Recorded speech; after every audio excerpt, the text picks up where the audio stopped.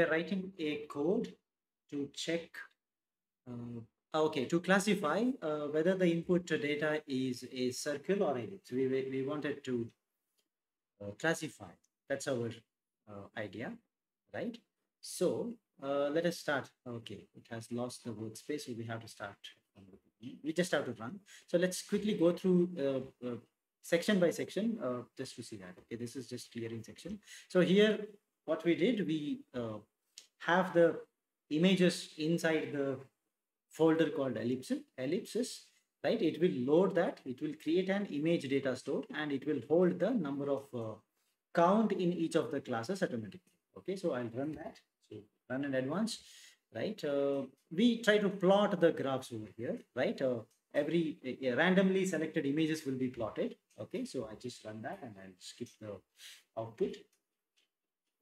Then when we move ahead, right, we separate the out of the images present in our data set, we split, right, into training data and testing data at random, right? So split each label present in the IMDS. So at what percentage? Percentage is equal to 0.8, which is defined over here. That 0.8 means 80%. Okay, random. So it will do that. So that's done. So then we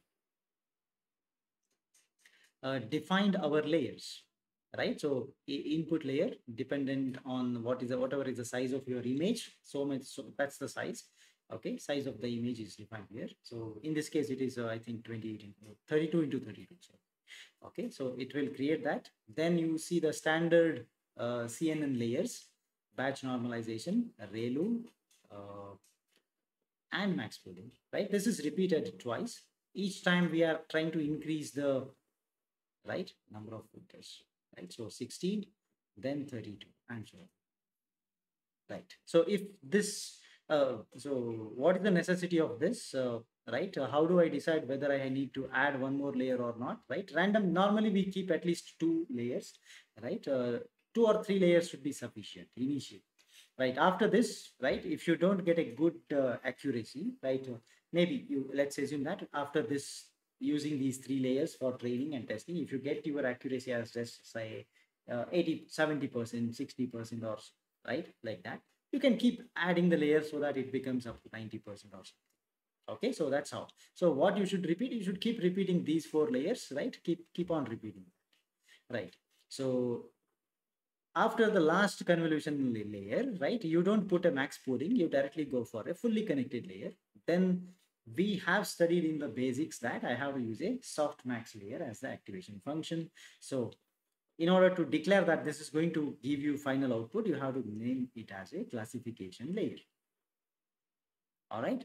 So then if you want to visualize the layers you defined, you have to use, right, what is called as a layer graph, right? So layer graph generates a handle that handles the layer graph, right? So whatever layers we defined, you pass it through a layer graph, give any name here, then you try to plot that. Okay, so once you do that, you will see another graph corresponding to that. Okay, so anyway, I skip the output now. We already have seen that, right? Then now you see, later on we check that how to define what is called as the options. Without options, right, MATLAB will not train. You need to specify. So we saw various algorithms present over here. What is the initial rate, right? Mini batch size, whatever you want, you can define. Okay, so normally this will be a 2 to the power number. Okay, maximum number of epochs, shuffle, right? Validation data, which one you want to do that. So we can actually validate that with our the training data as well as the testing data. Testing data is actually used for testing. So what we do now, we'll slightly modify IMDS train. I'm going to put, okay, because otherwise it becomes the testing itself. Do the training part and I'll increase the number of the mini batch size. So say 32. Okay, so it's 4 times faster now. Okay, right. So this is how it gets trained now, right? Now, so once this is done, now the training starts. And I want to show you the, so since we have done the verbose, right? Verbose actually generates the table so that we can visualize the training process in the command window. All right, let me start that.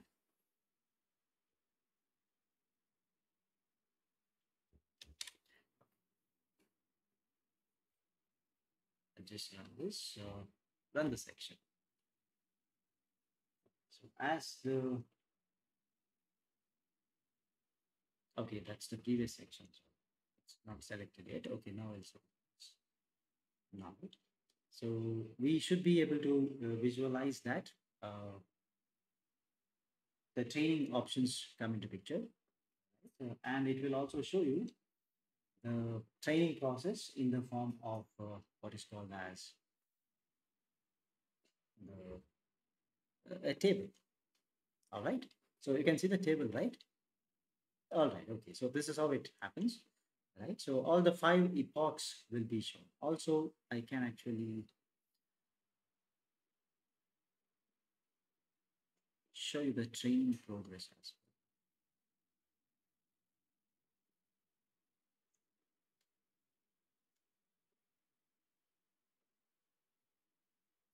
Okay. Hope the training, the thing is also visible.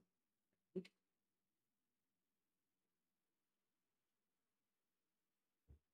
So let it finish the complete process. And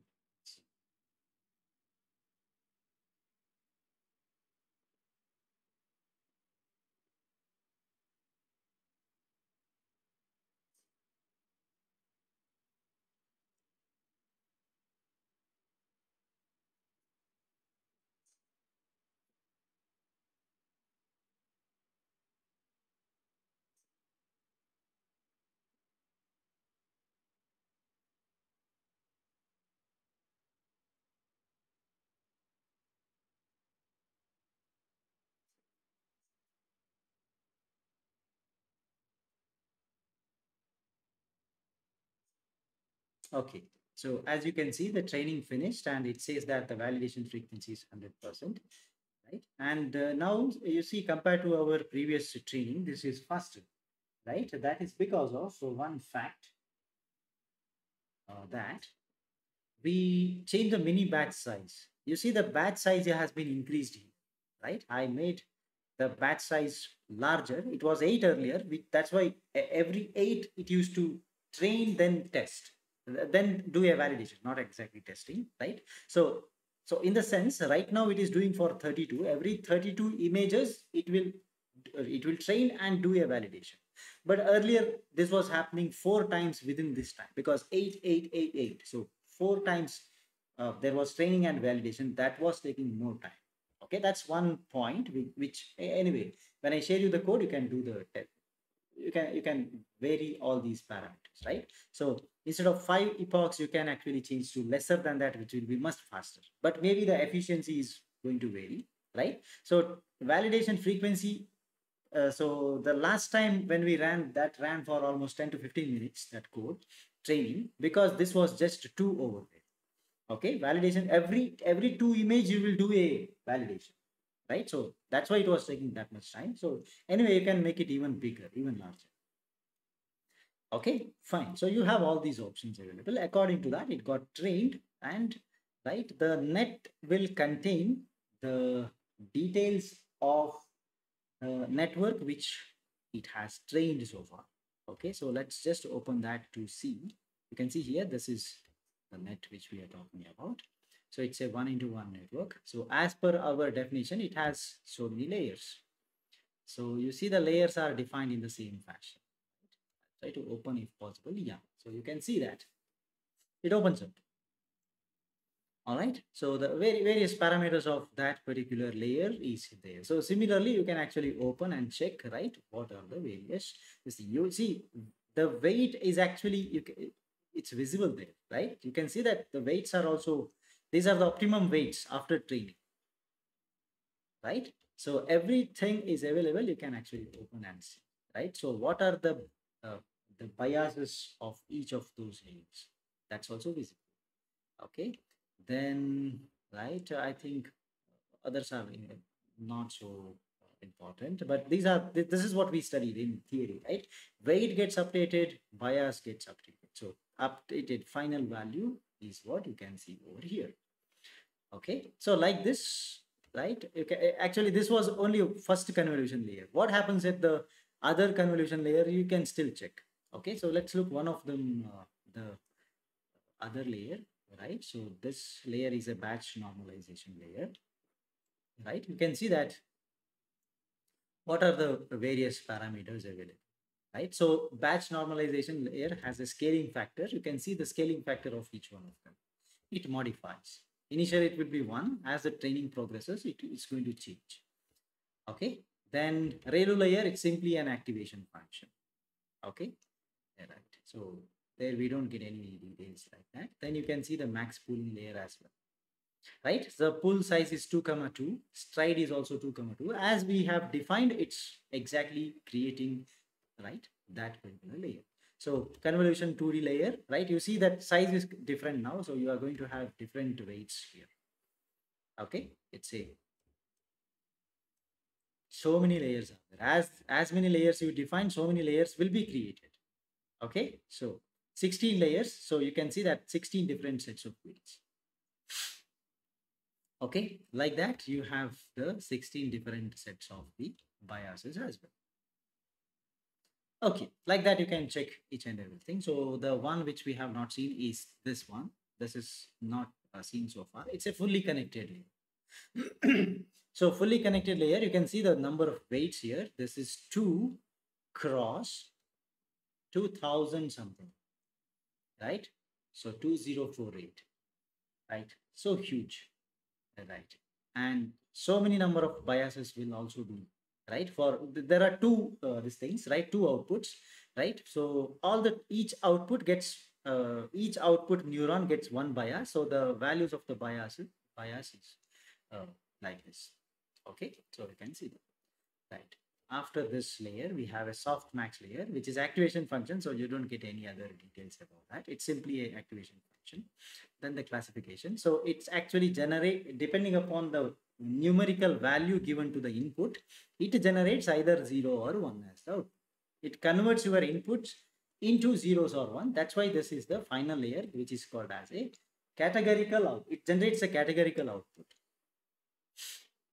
You see, it has actually a loss function that is a cross entropy, right? We already have seen that, right? It is going to use that to generate that, because when you have multiple outputs, one of the output should not affect the other two outputs. Let's assume 3 outputs are there. One value should not affect the other, right? So we have seen that in the theory part, right? So it uses that way to get this, right? So this is what we had done so far, and it's executing as far now, right? Even it's giving in the validation phase, we can see that it is coming up to 100% the accuracy. Okay, but that is not enough for us, because what we want is we want to test this for the testing input, right? We have separately kept the testing data set, right? You see here IMDS test, right? It's not used anywhere so far, correct? So that's a remaining 20% of the data set which we have. Now we want to train that, test that. So, okay, so let's move on to that part of the code.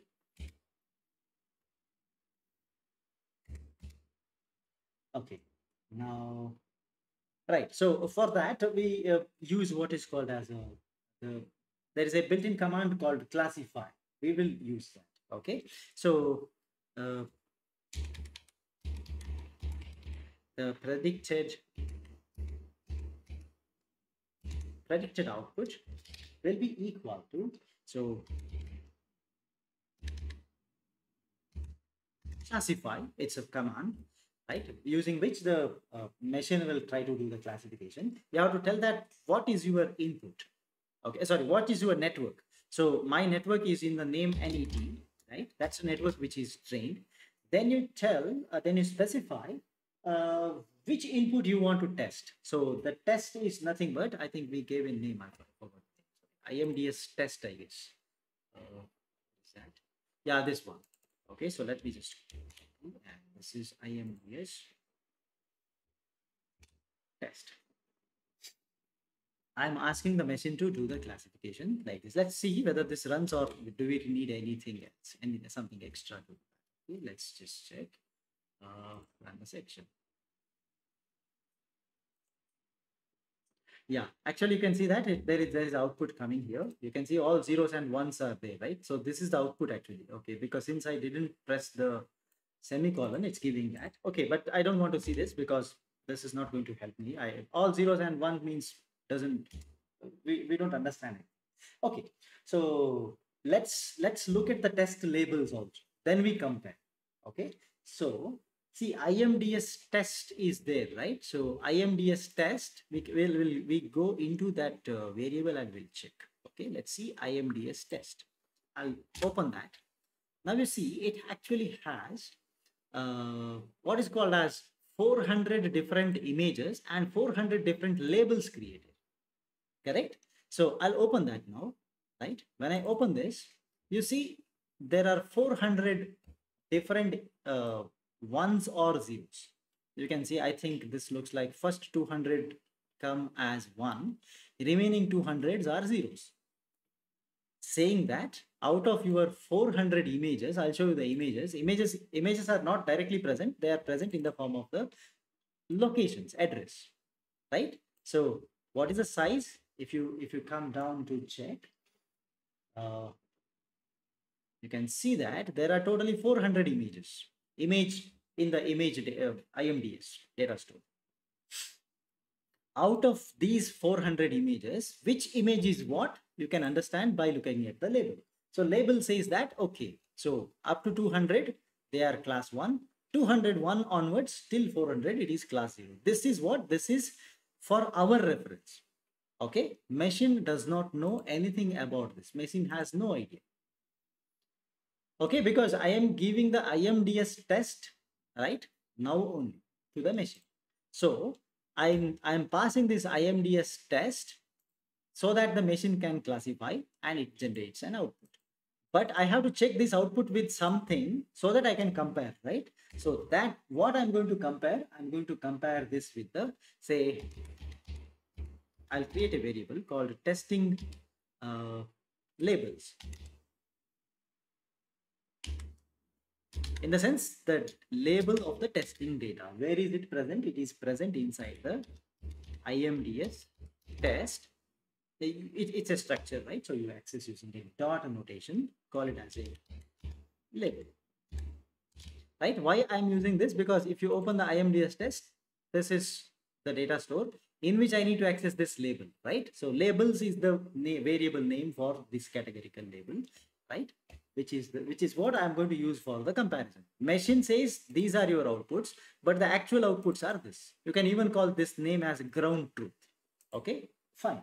So I get the labels, right? Now I need to calculate the accuracy of the classification. So how do you do that, right? I just have to check, right, whether the predicted output is equal to testing label. Are you okay? If it is equal, if the complete 400 testing labels match with the predicted output, then you see accuracy is accuracy is 100%. Right? That's the point.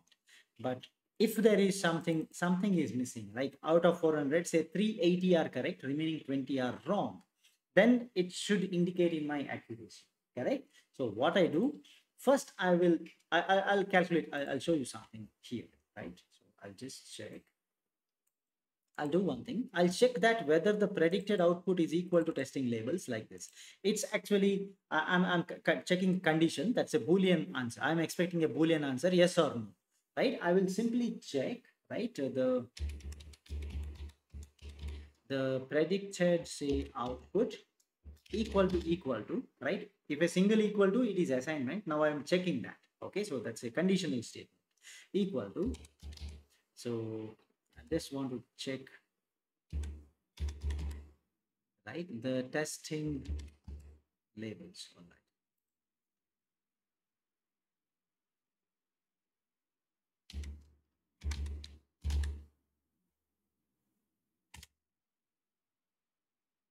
check. Which was that? All right, let me run this because that says that it is not available. Right, let me simply run this section.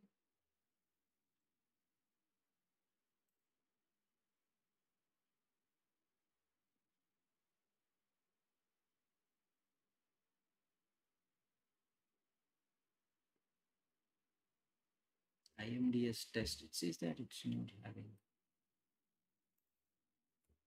LABELS, it's there. Let's check. LABELS. Okay, LABELS. So that's okay. So that's why it's giving error. Now let's run this on the section, and now I'll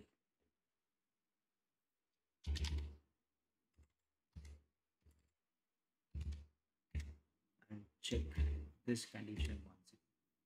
Right, you see it says 1 and 0 comes into picture. You can see that, right? So 1 means it is true, 0 means it is false. Somewhere just now I saw a 0. You see here, it means it is false. In the sense, at that location, the testing label, the predicted output is not equal to this. Now I want to find how many ones are there. 1 means it is true, correct? That is what I need for accuracy, correct? So let me do another. So I want to take the sum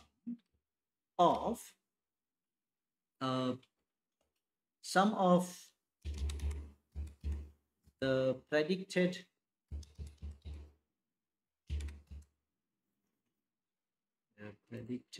out equals to testing.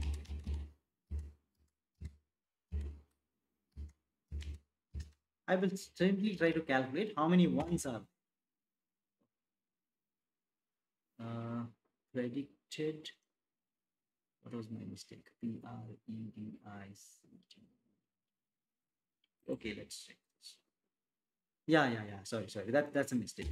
Now you see, out of 400, 300 ones are there. You see, only one mistake. The machine has done only one mistake. I got this. So many correct answers divided by total answers is what is your accuracy, right? So we can use this equation. So accuracy can be defined in this fashion. So it's a sum of the predicted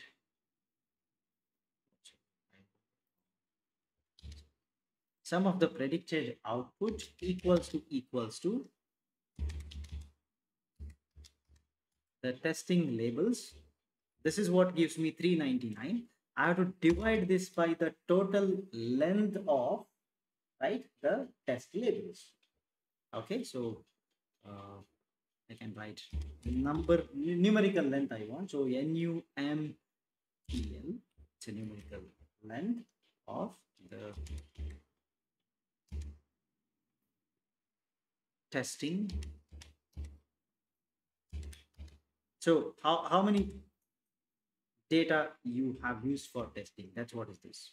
Okay, that gives you the accuracy. All right, so let's try to run this. Anyway, I know that 399 out of 400 is what is this. So 99 point something is what we can expect. So you see, accuracy equal to 99.75.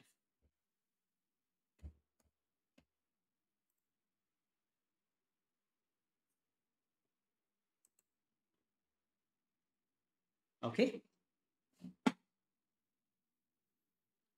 Right. So overall, the idea is that this particular whatever method we are using, right? This method gives you an overall accuracy of 99.75%. All right. That's the final conclusion. You can come to this by using a CNN. If you train the network and if you do a testing, this is what happens. Okay, now we have, so some of the cases, let's assume in this case we got a good result. Okay, so this is fine, right? This is acceptable result. Anything above 90%, we normally consider that as a good percentage. Okay, but now you see what happens here is something like uh, sometimes because of the usage of this ReLU layer, right? ReLU, if you remember the plot of ReLU, I'll come back to that. I'll just show you what we discussed when we talked about the ReLU layer, right? If you remember the ReLU activation function, so how it's going to look like? Do you remember? Sure. Right? So the function is right. It's a 0 for all the values lesser than 0, and it is going to be the value itself for any value which is positive. Okay. So whichever is positive, we get like right. So now you see whenever the input is negative, right? So we didn't want this to be more negative because it had some problems. Just to overcome the problems with the sigmoid function, right? We tried to make all the values which are on the negative side equal to 0. That is also a problem actually. Okay, you are completely neglecting your negative inputs, right? So there is a problem. I'll write that and we'll look at the solution for that as well now itself. Okay. So there is a problem with the normal uh, ReLU layer. So that is what is called as uh, it's called as a dead ReLU problem. Just discuss about that, and then we'll find a solution for that also. But in this case, I don't know whether we look at the effect of the solution or just because here we already got a good result.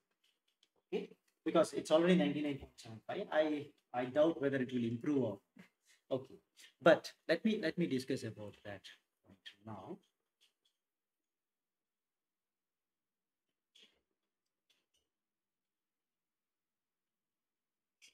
So that is called as it's a dead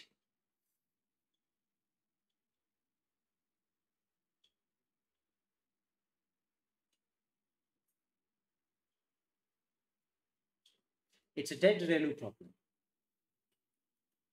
right? So this is a specific case when the neural network, convolutional neural network, stops the learning, stops the learning because the input to the activation function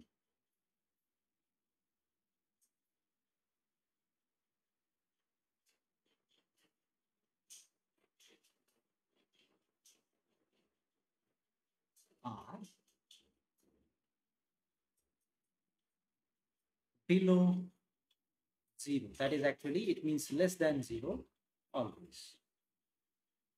So which means what? Whenever you give any input is given in such a way that this is the activation function. Always the inputs are here. So what happens to the output? Output is equal to 0 always. That's a major problem, correct? Right, because always the input lies lesser than 0. This is 0 axis.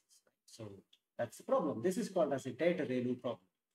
But I actually had a serious problem before that whenever I had this kind of inputs, right? My relationship was a linear function. So that was also, right, a bigger problem for me, right? So what is the solution? The solution is called as it's called as a leaky ReLU function. So the meaning of leaky ReLU is that you don't make it completely 0. You give a very small slope. You don't make it 0. You see, it's a small number, not a larger value like this. Okay. So it's not zero. Whenever the input is lesser than zero, the output will not be equal to zero. Are you okay? All right. So let the solution, right? The solution is called as the leaky ReLU function. Okay. So what is the difference, right? We try to introduce a small slope for the values of input below 0. Right. For all the values which are below 0, we try to. Okay. All right. Right. Let's see now. So how do you visualize that? First, we'll write a simple function in MATLAB just to visualize that leaky ReLU function.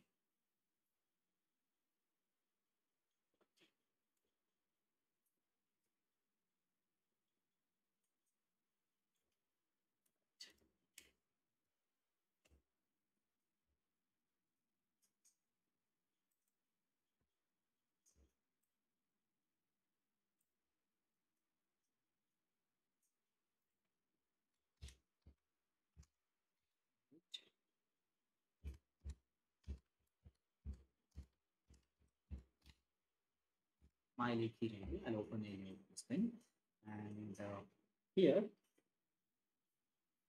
let's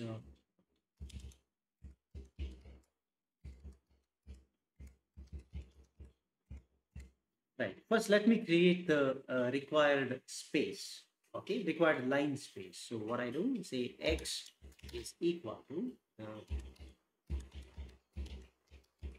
create a linear space starting from maybe -10 to +10. So this will create a line space, linearly spaced values of distance 1 between -10 to 10. So you can also do this as -10 colon plus 10.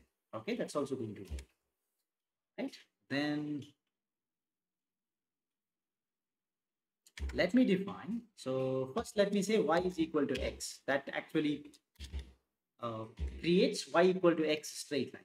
But you see, I want to make a change in y because whenever the x value is lesser than 0, y value should be, right, should not have the same slope, correct? So what I do, I'll try to make a change.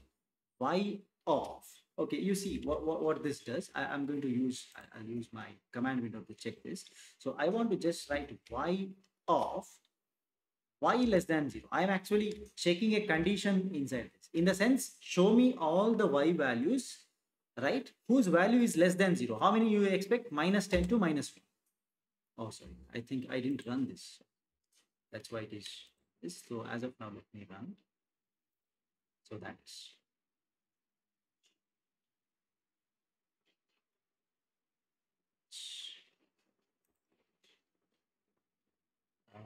and my mistake. Sorry, it's not line space. It's a linear space. So it's lin space. This will be okay. Yeah. Now I'm going to check that. Show me all the values of y where the value is less than 0. Y less than 0. This means I'm expecting MATLAB to show -10 to -1. Okay, until, so starting from -10 minus, right, like that you see minus, this is the last number, right, in the linear space, right, which are negative.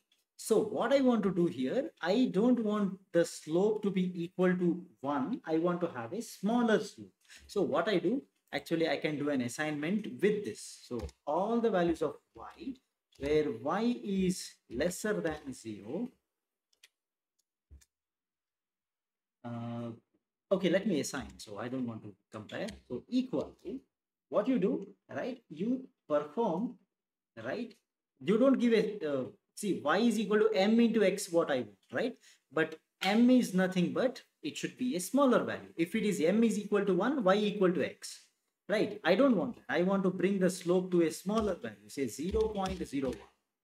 M, y is equal to m into x. So m into, now you see, I want to, if you simply write x, it will take all the x value from -10 to 10. I don't want to do that. I want to do only x where the y value is lesser than 0. So try to understand that, right? There is a conditional statement. Wherever you have y less than 0, only take those x and multiply those x with 0.01. You get an answer, assign them to all those y where y less than 0. Are you fine with the statement? Okay, I'll show you the output now, what exactly is going to happen. So y equal to x, I'll okay, x comma y. That is my first figure, and I'll do, hold on, right? I make the changes like this, then I plot once again.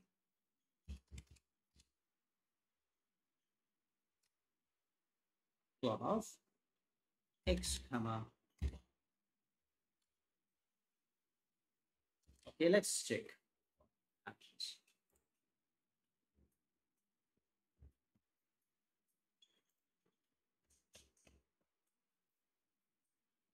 Just a second, I'll show you the output.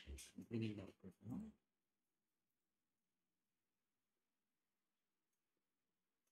This is figure number 1. All right, so you can see the blue colored line. Okay, I'll turn on the grids as well so that we can see exactly what's happening.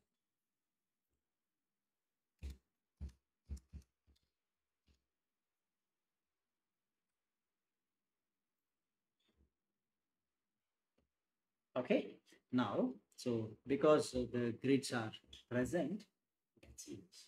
So this, there was a straight line completely like this, which is actually originally that is in the blue color. Right? So that blue colored line represents the y equal to x line. Okay, that was our original this thing. Right now, the leaky layer, the result of leaky function is this, the red one. Right? I can see it looks like the y value is 0, but if I click on that, you can see that there is a y value. Right? It's not 0. The height is not 0. Right? The y is minus 0.07373. It's not 0, right? Because of that. Now, so that means you can see it is increasing on the negative side as you move further towards the negative. So you see, it's not 0, right? You can see that, right? So that means, right, this kind of function where whenever the input value falls on the negative side, you don't make it equal to 0, but you try to give a very small slope to that. Right? So that kind of activation function is called a leaky ReLU function. All right. So this is, I just wanted to show you that this is what is the leaky ReLU concept. All right. But let us try to, I want to show you that how do we implement the leaky ReLU, right? Whenever it comes to the MATLAB, the regular functions which we try to implement. Okay. So what I do now, it's pretty much similar. I'll just open a new script by the name ellipse or circle. It's using CNN, but I'm going to use leaky. Okay, so I'll just move the CNN to the end so that. So that's the name. So you open something. So I don't have to make many changes over here. So I can copy this. And I paste it. Okay, it's pretty much similar. Only the changes I will show you. So let's start from the beginning. So initially we clear everything. We go inside the ellipses. We read the ellipses. Nothing changes, right? Only the change that you can actually observe is uh, inside our this thing, right? Only the layers is what I want to change in essence.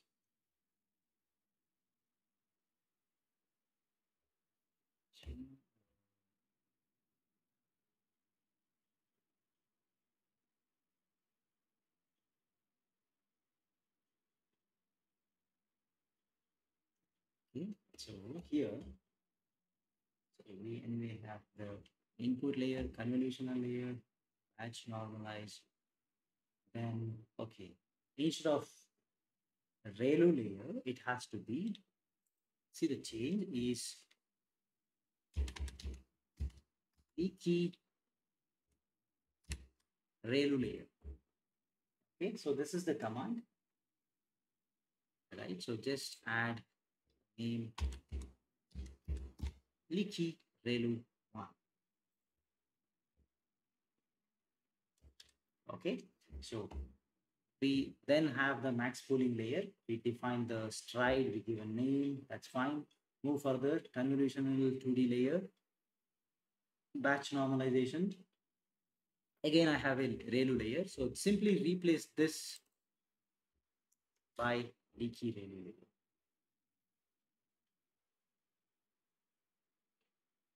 Okay, then wherever you see the other one, so I'll just rename this as leaky ReLU.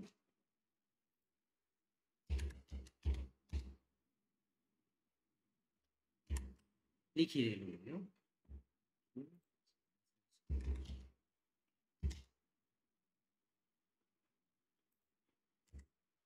Change this name also to leaky. That's all. So I don't think we need anything else. Let me check the condition we wrote for the training options also. SGDM mention rate patch. Okay, no change required. Then okay, so looks pretty straightforward. What we do now is start from the run in advance,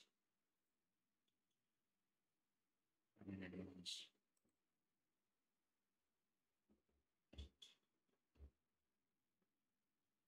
Right, you can see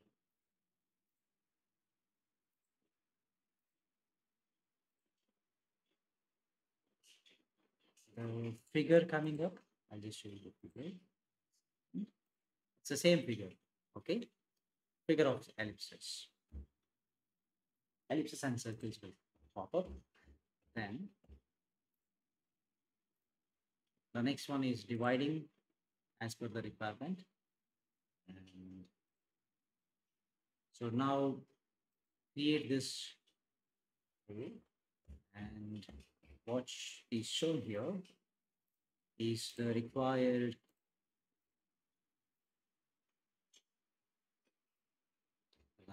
okay, sorry, the created layers. You can see that the leaky ReLU has the leaky ReLU has been created. Leaky ReLU 1, 2, etc. Okay, then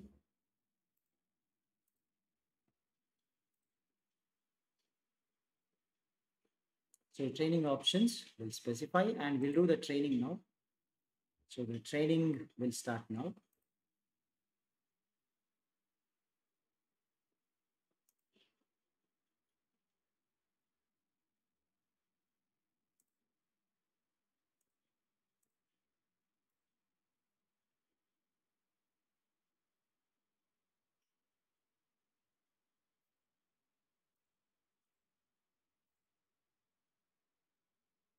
We'll show you the training progress. Okay.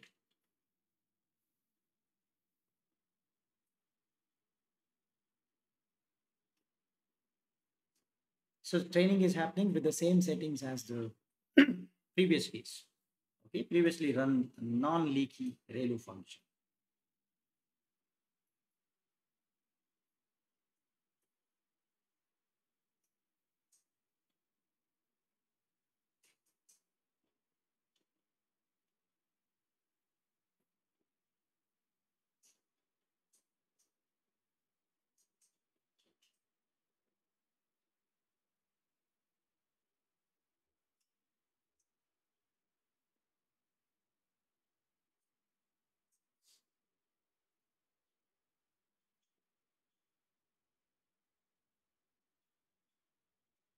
It looks like the accuracy is going to touch 100%. Validation accuracy is going to touch 100% like the previous case. Or maybe there we will see a slight difference because the two column, these two columns we see, right, are close to 100, right? 199, 199, something like that. We are expecting the same thing when it finishes. Okay. Yeah, you can see validation accuracy is 99.94. That's the final value we see here. Right? Okay. Right. Let's come back to the MATLAB and let's go for the training phase, the testing phase. Okay. Training is done. So now we are going ahead with the testing. Yeah, code is written and I don't think any change is required. Directly, let's run this. So you see, it's 99.25. So you can see that because of this ReLU change in the ReLU, you have a change, some change in the accuracy. Okay, it's not always it's going to reduce. In our case, it reduced, but right, whenever you face the dead ReLU problem, right? So what is going to happen? If you try to instead of the normal ReLU, if you bring the leaky ReLU in place, right? Slight improvement in the overall accuracy can be expected. But in this case, it's not that. You can see that by introducing the leaky ReLU, the accuracy is reduced by 0.75, right? So actually I can do one more thing here. Let me change this to, let me multiply this by 100 so that you can see into